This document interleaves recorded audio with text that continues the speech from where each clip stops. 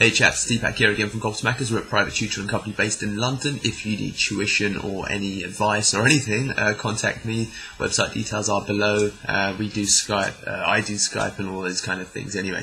Okay, cool. So today I wanted to talk about a tutor that I met. He does longitudinal studies over at UCL, and basically he looks at thousands of variables and data sets, examining the the life course that some children have right from kind of inception all the way into adulthood.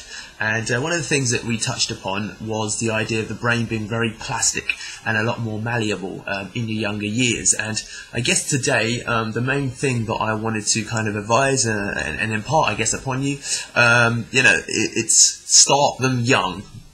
Them being your children or nephews or nieces or anyone in your life that's a young child. If if you're interested in them learning languages, if you're interested in kids acquiring new skills, we soak up so much at an incredibly young age that there's no need really to wait until they hit 11 and start studying French at school, or hit 14 or whatever it might be. The younger you start, the more that you can acquire knowledge and information, the sooner.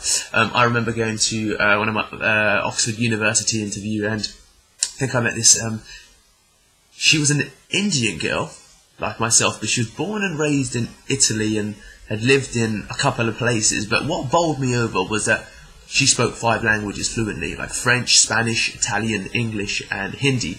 And she was, at the time, a long time ago she was 18 years old, and it just stunned me. And one of the reasons was because her parents had started her so young, and there's the effect of compounding as well. A little over a long course and period of time really does add up. So if there's skills that you think that your children can always use and reuse, one of the primary popular ones being languages, then I do really encourage you to start them young.